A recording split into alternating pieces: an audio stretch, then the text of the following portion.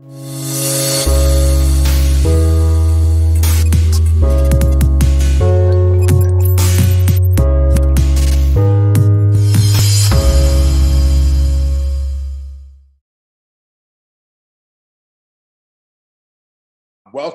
to Creating World Abundance podcast. And I'd like to introduce you guys to my first new guest to our rebranded show, Vickie Griffith, who is an unconditional weight loss coach.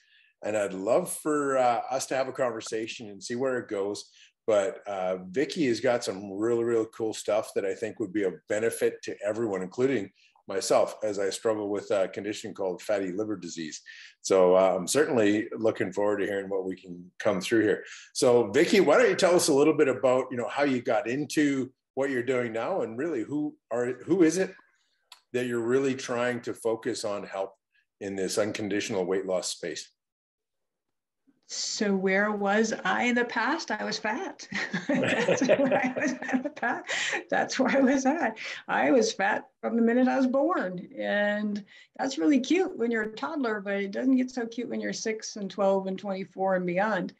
And so I struggled with trying to lose weight. I really didn't understand that I was different until I was about 10.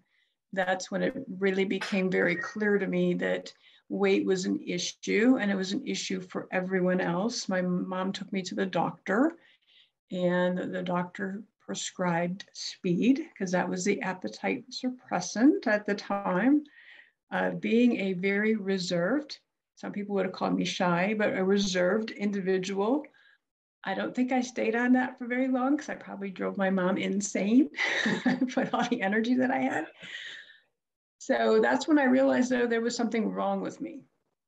And then from that moment on, I struggled with losing weight. I'd lose a few pounds, gain it back, gain more, lose a few pounds, gain it back. Tried every diet.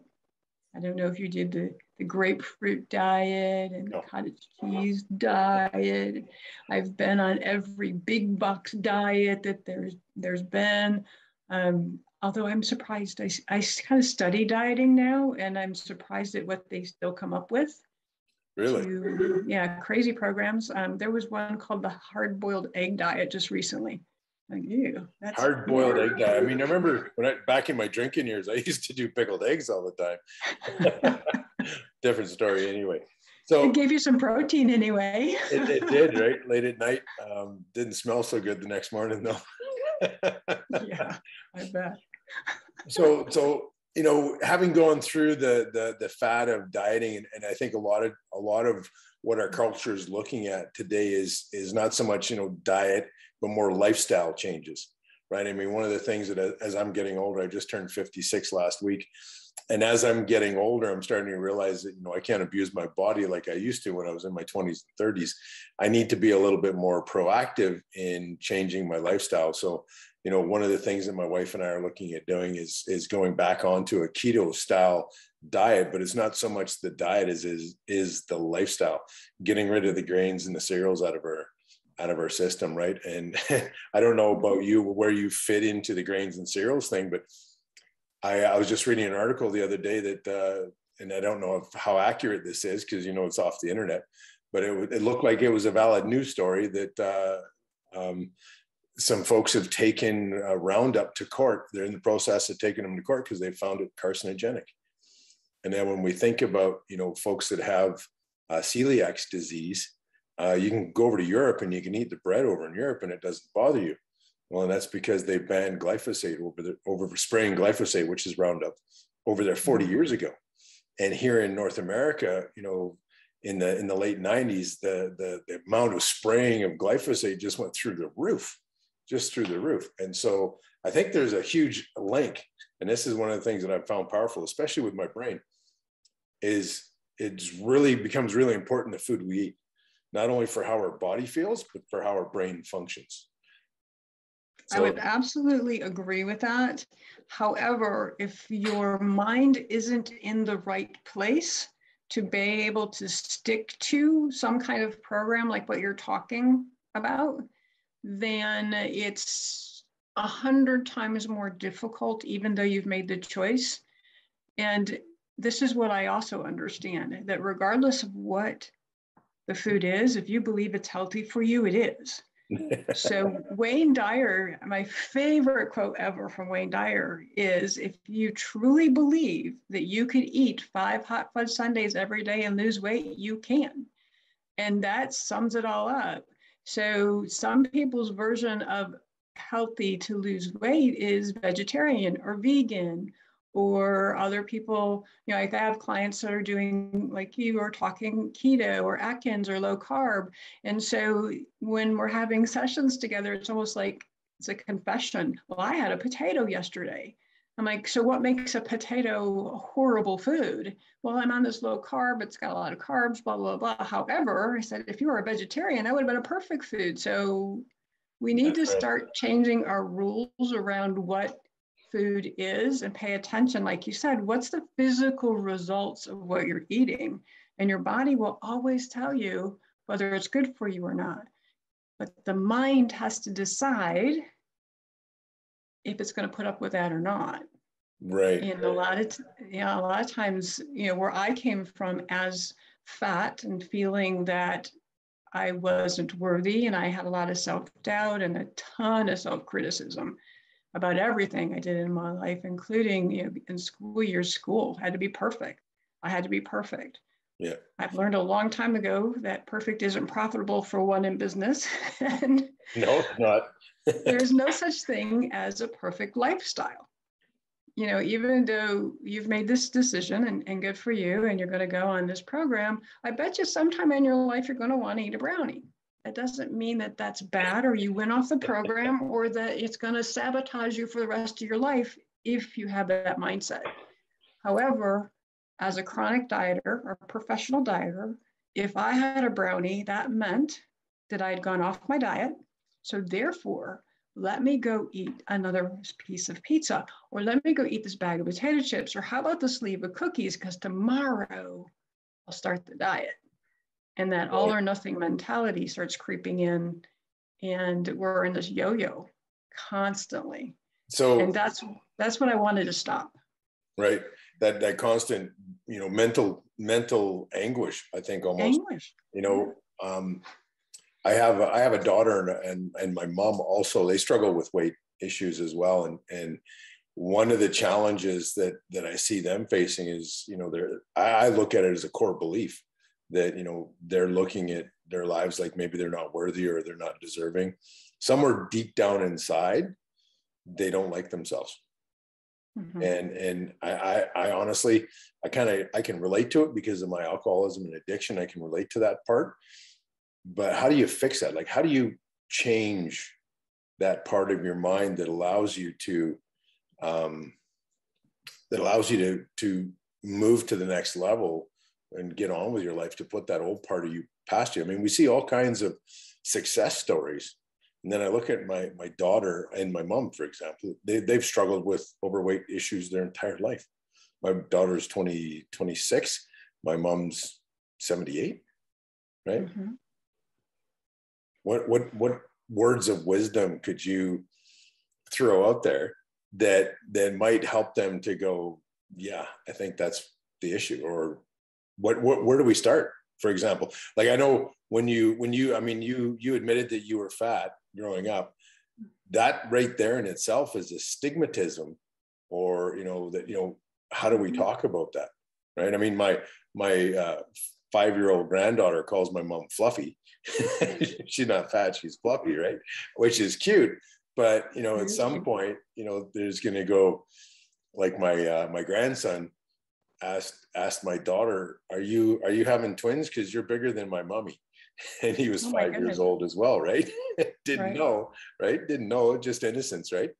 But how does that, because that plays really big on your mental game, right? So how do you turn that around? Well, first, it's awareness. So first is the awareness is, I want to do something about this, so that it becomes a choice. You have a choice. How am I going to change this? And before you even get into strategy, because strategy is the diet. Strategy is the exercise plan. And just like in business, there's a ton of strategies. You can do online marketing, you can do email marketing, there's a ton of tactics and strategies out there. But unless you're in the mind game of being able to fulfill and complete them, then it's not worth it. All that money spent, and I can say I've done this. I've spent money on things for my business thinking, oh, this is it, because they've showed me the results. And this person made 6 figures in 2 hours, and I can do that too. And then I get in the middle of it and discover it's kind of a hard work. There's a lot around it that I didn't think. And then I, kind of goes by the wayside. Same thing with releasing weight. And notice I said releasing weight. We're not in the weight loss game. Weight loss to the mind freaks out. It goes, oh my gosh, I lost something. I need to find it. And think about the panic you have when you misplaced your cell phone. Right. The mind freaks out. It panics. That's the same thing that happens when you say weight loss. I did that just before our call, by the way. I lost my phone. Freaked out. And you panicked, right? A little bit of panic happened and your mind's freaking out and all the bells and whistles are going off in your mind. And so staying out of the weight loss game, that's one of the things as well. So there's a piece between deciding I'm going to do something about this and the strategy. What's the diet I'm going to go on? And that piece in between is looking at where did this come from? And this is hard sometimes. Where did this come from? Why am I feeling this way or acting this way? Sometimes our habits are based out of experiences when we were young and we haven't even associated the two. Right. So a client might have a sweet tooth. Well, myself, for example, I love sweets, absolutely adore them. And I look backwards, I look at my grandmother on my mom's side who was obese. And she had candy dishes, not dishes, probably 10 different kinds of candies on her dining room table at all times. I knew that if I wanted something sweet, I could ride my bike down there and I could get anything and as much as I wanted. Right. So I've always had that sweet taste. And then what happened is sweets became my comfort. And so did all kinds of other food, and feeling overstuffed became my comfort.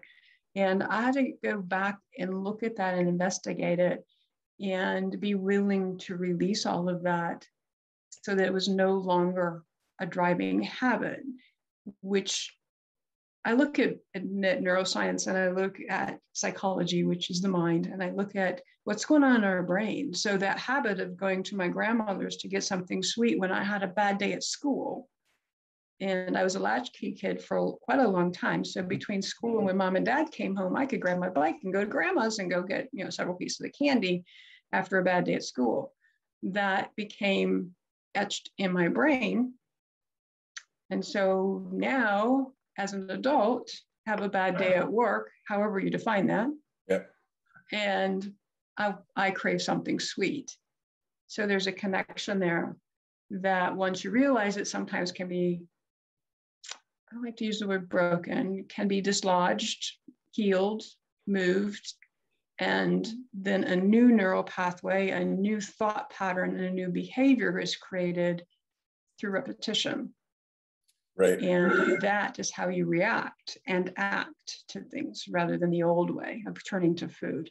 So that's very similar to the way my brain works in my alcoholism and my addiction, right? Like when I get stressed about whatever it is, or I have an excuse to go drink, instantly my brain goes down that pathway that is, for better part of 40 years was a 4-lane highway for me. And now that I'm in recovery, thankfully it's becoming an overgrown, grass-grown trail. It's no longer a 4-lane highway, and I'm using better pathways to deal with and manage with my other things. But I think what you mentioned earlier on there, and I'm just going to go back to my notes here, awareness, I think, is the really key thing. And a lot of times, at least from my own experience, we're not willing to change until it's a life-altering event. Right. For me, my alcoholism, it was, God smacking me upside the head with a 4x4 and telling me to take notice. So what can, guys like me or family members, that have family members that are struggling with overweight issues and eating disorders, if you will. What can we do to help support them so that we can, instead of, I don't want to use the word nag, but there's a lot of times that's the way it comes across, you know. What can we do to help support them in that journey, in that awareness, you know, journey from awareness to let's make a choice to now we're going to change our lifestyle? Well, I love this question, so thanks for asking it. And nagging becomes shame. Yeah. And then shame becomes guilt, and then becomes unworthiness and not enough. And so certainly becoming the food police, even if they ask you, don't do it. Just don't do it. Oh, really? My wife is she's an amateur bodybuilder, and she has a weakness for snacks, and she's holding me accountable to say, hey, help me if I start snacking, you know, slap my fingers and say no, help me stick to my routine, right? So you're saying no, stay away from that because it goes from nagging to shame to guilt to remorse. Right. Is that what you said? To a remorse of some kind, which in my experience would make me go eat more and binge more and secret eat and have dozens and dozens of Girl Scout cookies under my bed. No wonder I was the leading #1 Girl Scout salesperson, because I bought them all and put them under my bed. So that's what that would lead to. I felt that people were watching me, and many times I did, what I was eating, how much, then I just wanted more. I just wanted to go eat more. So that's not necessarily the way to go. No. Being the role model, so eating healthy for your ideal weight. Watch your judgment around food. So telling someone that a milkshake isn't nutritional, although you may be 100% right, and it may not be right for everyone. It's certain, you know, and you're coming from, it's not right for me, so therefore it shouldn't be right for you. Right. That's not a place to go to either. So if my husband asked me to be his food police, I would decline that responsibility. That would create tension for me to have to take that responsibility. It's like when I went to a conference once and I was set up with a roommate that I didn't know. And the thing she said to me just before we fell asleep is, hey, by the way, if I stop breathing, just shove me and I'll wake back up because I could die. And I'm serious, this happened to me. Sleep So do you think I slept that night? No, definitely not. Mm-mm. So it's the same kind of thing as putting a responsibility for yourself on someone else, and no one should be taking that responsibility. Now you have an agreement with your wife, so you have communication, open communication, I'm assuming, so that you realize that you're not, when you say that to her, you're not shaming her or guilting her. But in most cases, that's how it feels. Right. Be careful of your own sabotaging their efforts. So I had a client who came to me. His wife had been my client. She had released 50 pounds. He needed to release some weight. And we had an interview. So I knew he was on board taking 100% responsibility. But he came in, this very gentle giant, livid one day to our appointment. I'd never seen this side of him before. And he's like, she did it. I can't believe she did this. And she kept saying that over and over again. I can't believe she did this. And finally, I got him relaxed enough to say, and what did she do? Well, she went to the bakery, their favorite bakery, brought cinnamon rolls, his favorite cinnamon rolls, and put them on the kitchen island. And it had an open concept. So no matter where he stood in any of the rooms of the downstairs, he could see and smell them. Yeah. Yeah, my weakness. Cinnamon buns are my weakness. There you go. See, and he's like, why would she do that? Why would she do that? She knows, you know, that I'm trying to release weight. She was the one that suggested me to go here. So he was just so mad at her until I explained to him that it wasn't malicious on her behalf. There was something in the subconscious mind that was going on for her that him releasing weight was threatening. They've been married for a long time. I don't know that it was, you know, he gets thin and he's going to leave me. I think there was just something about what was going on that was threatening to her. Right. She really didn't intentionally set him up to fail. It was just that kind of thing that happens in all of our relationships, our friendships. If someone is more successful financially than someone else, there might be some sabotage that goes on. It's human behavior. Does it make it right? Maybe not so much, but be careful about sabotaging them. Right. You know, don't go get ice cream with the family and they're in the car. I mean, that's just cruel.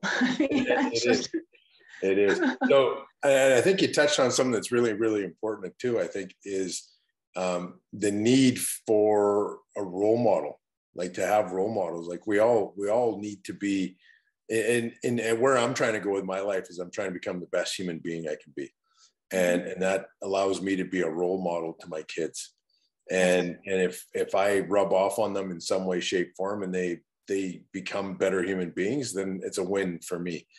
And so I think you really hit on an important piece there is, you know, be a good role model, which means that I should be eating healthier so that I can be that role model for my wife so that she doesn't have the urge to binge. And the same thing with our son too, right? Like be that role model for the son so he's eating properly. And then, you know, you touched on it too, you know, avoiding judgment around food. I know my dad's diabetic and I tend to kind of, because he's a little stubborn and I pick at him about, because he has a real sweet tooth and as a diabetic, that's a huge no-no, right? And I poke him about it. And I'm starting to realize in our conversation, that's not the right thing to do. Definitely not. So I'm going to pull back. I'm going to stop doing that and, you know, work on being a better role model for him so that he can start to make better choices for himself too. Absolutely. And I think that's awesome that you're going to start doing that. And there are so many people think they have to give up. Like I said, they have to give up potatoes if they're low carb. They have to give up sweets if they're diabetic. Well, there's so many things that are delicious. I still love sweet food. I don't plan on giving it up. So there you go. So what do?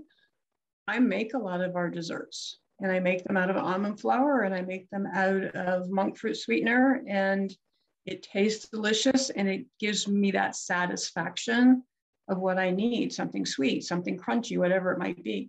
So there are ways to create experiences that may not affect physically. For him, it might be blood sugar. For me, it's the emotion of anxiety. So it doesn't affect that. And yet I can still get that sweetness. So there's substitutions we can do too, that life is meant to be amazing and life is delicious and food's delicious. Yeah. So let's make our eating delicious within the guidelines of our food program that we want to stick to. And feeling satisfied with your food is really, really important. I think you're right. Feeling satisfied with our food is really important because we do, you know, because my wife's a bodybuilder. We were watching what was it? It was a documentary on Jay Cutler, who was, I think he was 8-time Mr. Olympia. And he was talking about he never uses seasoning on any of the food he eats because it's just, for him, it's fuel. It's not food. He doesn't want it to taste good. It's just fuel because that's what he's eating it for. So do we as humans, do we want to, you know, go down the road of indulge in really good tasting food? Because I love good tasting food. And I'm on a seafood diet, by the way. Seafood, I eat it. And so where do we draw that line between we've consumed enough to feed our bodies and we, you know, how do we tell ourselves that, hey, I'm satisfied without overeating, like consuming more calories than we're burning? Because really at the end of the day, it's a numbers game. You don't want to consume more calories than you're burning, because if you do, that's when you start to put on the weight, right? So you want to make sure you're keeping yourself in that caloric deficit to either lose weight or, you know, a balance so you're maintaining your weight. How do we as human beings tell when we're full without going, oh my God, I ate too much? Well, and unfortunately, it's been a learned behavior to overeat, which means that you can unlearn it. Right. Now, I couldn't follow the program he follows. I just couldn't. Food, I want my food to be delicious. The more satisfaction I get out of the taste, the less I'm going to eat. So that's part of it too. So for me, that's really, really important. It needs to taste good. Therefore, I feel satisfied when I'm finished. And part of it too is, and sometimes it does take measuring and weighing, and I really hate that piece of it, but sometimes it does, just so we can get our eyes adjusted to what's the appropriate size of portions. I like what you say there about your eyes, because one of the things in our house is our eyes are always bigger than our stomach, right? And it's true. I mean, supposedly the stomach can only hold as much food as a fist. So chewed food as much as a fist. And if you think about it, we have 4 times that if you go out to a restaurant on the plate. Easy.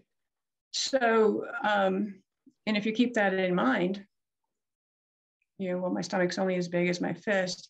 But again, I have to have seasonings on my food. I have to enjoy the taste and the textures of my food. I pay really a lot of attention. I'm very mindful when I'm eating. So it doesn't mean I'm ignoring everybody. I'm enjoying the taste and the texture and the colors on my plate. And so I'm bringing in a lot of my senses and being mindful.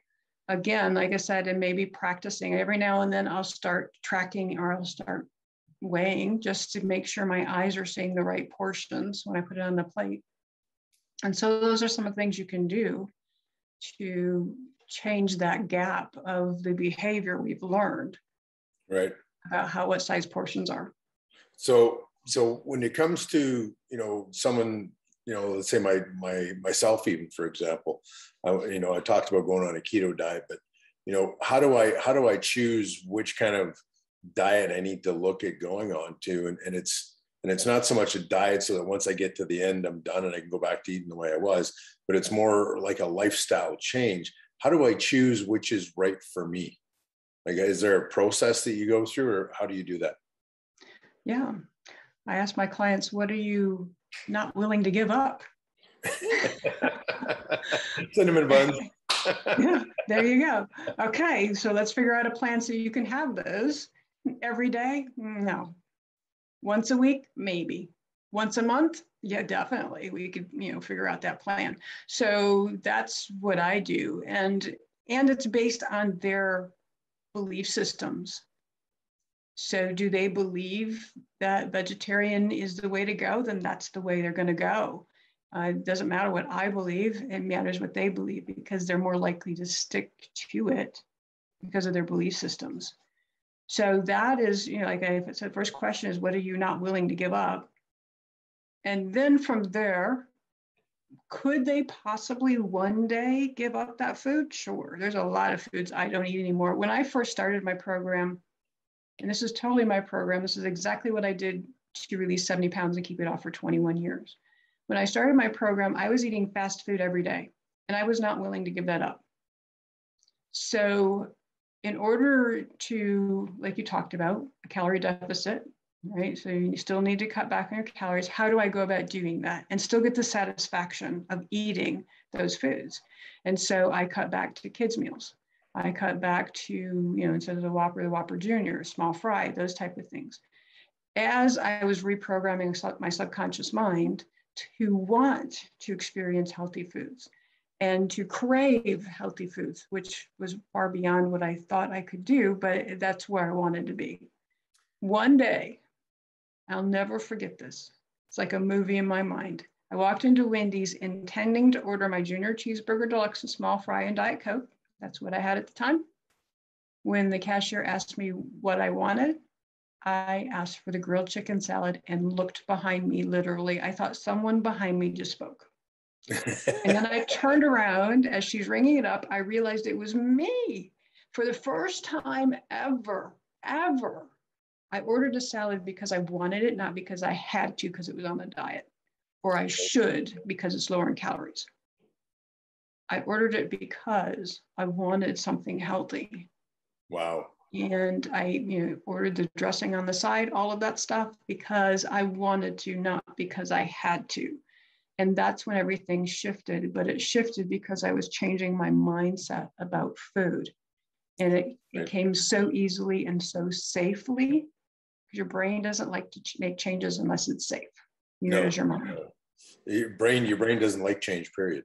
Right. No, so, and it's going to keep you safe. So exactly. I think it's really important that, you talk about that, because, our minds, it takes time to reprogram our mind. It's not like once it's done, you can't change. I've learned that I can change over time, and you can even, your brain, according to Joe Dispenza, it can pull neurons from one pathway and repurpose it somewhere else if you stop using that pathway. Right. So in the case of my alcoholism, that's a great place to go. Right. But becoming aware, making a choice, and then just going through the motions over time allows your brain to make that transition to where you actually order a salad because you like to order the salad versus, right. I used to be a big one for mac and cheese and hot dogs. Right. That was my staple when I was single and on my own. And I remember about 4 years ago, I was working on a pipeline, and I figured, well, I'm by myself, I'll go get some mac and cheese because it was quick and simple. And I don't know if they changed the formula of Kraft Dinner, but it was gross. I just did not like it. I've been eating clean for probably 5-6 years because my wife was into competing, and she'd been helping me clean and stuff. And I would get so used to eating clean, that all of a sudden go back to that stuff. And it's just like, oh my God, that's gross. Right. So I think it is a process. I think it is a life choice. But I think also too, because we're human, we don't want to change until we're forced to, because change is hard. And like you said, we have to take a look inside ourselves and look at, what some of those core beliefs are. And I'm a strong believer everybody should have a 12-step program, because that's the program that I used to get sober. The problem is unless you're in a life or death situation, going through steps 4 and 5, everybody quits at that point, because they have to look inside. They have to look at all the stuff. And that is very, very painful. And so, helping someone to navigate through that, what would you say is the best? And I want to wrap this up here real quick, but what would you say is the next best step for someone who is at that stage where they're aware and they're ready for change, they're willing to lean into it? What's the next step for them? Well, there's actually something that you can utilize that makes it easier, just like with me going in and ordering that grilled chicken salad, which I hadn't intended to. And that is the power of self-hypnosis. So you are already hypnotizing yourself. However, you're getting an outcome that you don't want. And you are right. Unfortunately, a lot of us don't change until it's too painful not to. Right. And that's 99% of us. There is 1% that will change because of a reward, but that's not very many. Myself included, I am the one that changes because I have to, a fear of some kind. But hypnosis has been the number one way that I have changed my actions and reactions, not only emotionally, but actually going in and ordering a grilled chicken salad to my surprise. It happened automatically because at that point, my mind and brain, it felt safe. That was just what I did. So hypnosis is one aspect, self-hypnosis. Then there's another aspect around what do I do when I'm in that craving mode? And, I don't know about for you, but for me, there's a sense of urgency. So if I all of a sudden get a craving, there's a sense of urgency and I have to have it. It's all I can think about. I become obsessed about it, whatever it is. It does, whether it's chocolate or whether it's pizza. And I can't let it go until I have it. And it's not just have one, it's have a whole bag or a whole box.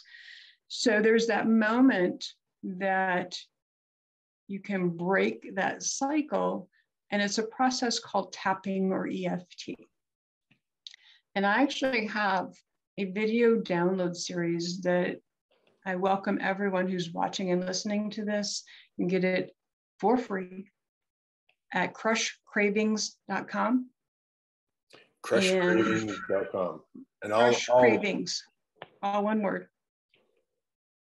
And I'll post that up after when I go great. to the video. And and it will show you how to crush your cravings in 30 seconds. And I swear, 30 seconds. I've had people who didn't even have the food in front of them do this technique. And then when they went to get that food, they're like, no, not interested. That is awesome. That is amazing.